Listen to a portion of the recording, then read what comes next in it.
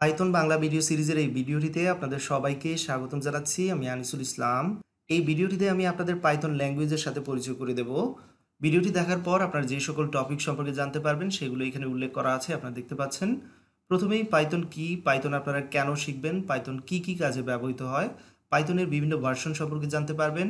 এছাড়াও পাইথন শেখার জন্য কি কি সফটওয়্যার প্রয়োজন সেগুলো সম্পর্কে আপনারা জানতে পারবেন।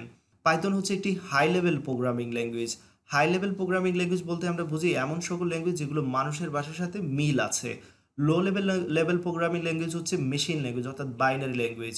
তো পাইথন যেহেতু হাই লেভেল প্রোগ্রামিং ল্যাঙ্গুয়েজ অর্থাৎ মানুষের ভাষার সাথে মিল আছে, সেহেতু পাইথন শিখতে আপনার অনেক কম সময় লাগবে এবং অনেক সহজ হবে।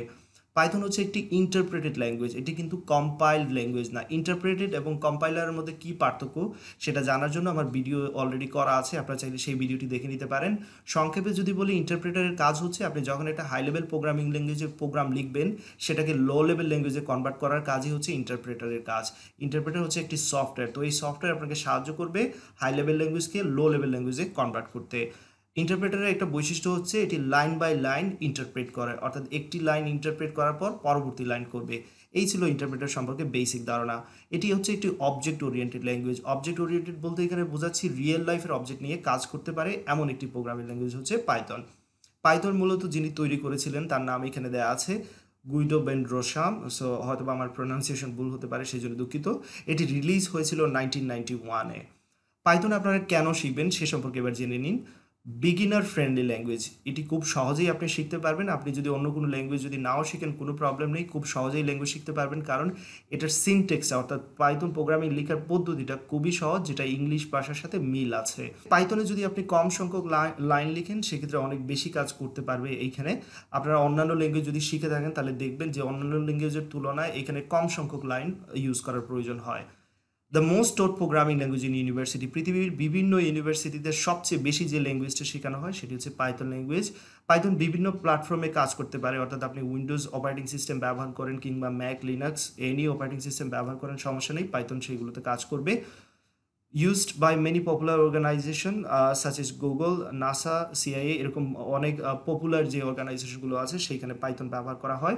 পাইথন খুবই ডিমান্ডেবল একটা language definitely.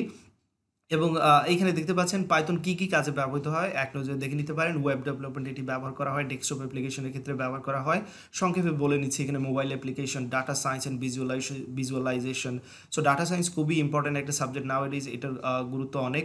So data সায়েন্সেও Python ব্যবহার করা হয়। মেশিন লার্নিংয়ে ডেফিনেটলি পাইথন ব্যবহার করা হয়। আর্টিফিশিয়াল ইন্টেলিজেন্স যারা শিখতেছেন তারা ডেফিনেটলি জানেন যে পাইথনের ব্যবহার কতটুকু ইম্পর্টেন্ট এইখানে। রাইট, পরবর্তী যেটা ইম্পর্টেন্ট টপিক, পাইথনের কিন্তু বিভিন্ন ভার্সন রয়েছে। তিনটি ইম্পর্টেন্ট ভার্সন দেখতে পাচ্ছেন, 1, 2, 3। এই 1, 2, 3 এর আবার সাব ডিভিশন আছে, অর্থাৎ মাইনর ভার্সনও আছে, অর্থাৎ ধরা যাক 2.5, 2.7, জাস্ট উদাহরণস্বরূপ ধরেন, এরকম মাইনর ভার্সন রয়েছে। 3 এর মাইনর ভার্সন রয়েছে 3.3। তো আমি এইখানে আপনাদের যে ভার্সন নিয়ে কাজ করব বা যে ভার্সনের উপর ভিডিও সিরিজটি তৈরি করতেছি সেটি হচ্ছে পাইথন 3। পাইথন 3তে আপনি যখন শিখবেন এই কোডগুলো অন্যান্য ভার্সনেও কাজ করবে, কোনো প্রবলেম নেই। রাইট, এনভায়রনমেন্ট সেট আপ, যেটা যেই সফটওয়্যারগুলো আপনার প্রয়োজন পাইথন ল্যাঙ্গুয়েজটি শেখার জন্য, অবশ্যই আপনাকে পাইথন ডাউনলোড করে এবং ইনস্টল করে নিতে হবে, সেটা আমি পরবর্তী ভিডিও টিউটোরিয়ালে দেখাবো। এবং একটি আইডিই ইনস্টল করে নিতে হবে যেখানে কোডগুলো লিখতে আপনার খুবই সুবিধা হবে।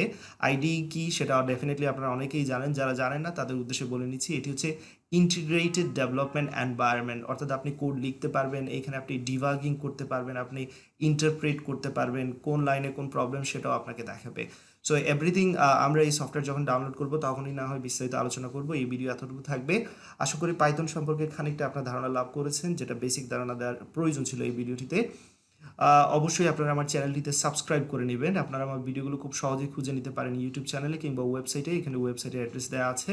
আপনারা চাইলে আমার ফেসবুক পেজেও আপনারা লাইক দিয়ে সেখানে কানেক্টেড থাকতে পারেন এবং আপনারা সেখানে আমাকে মেসেজ দিতে পারেন।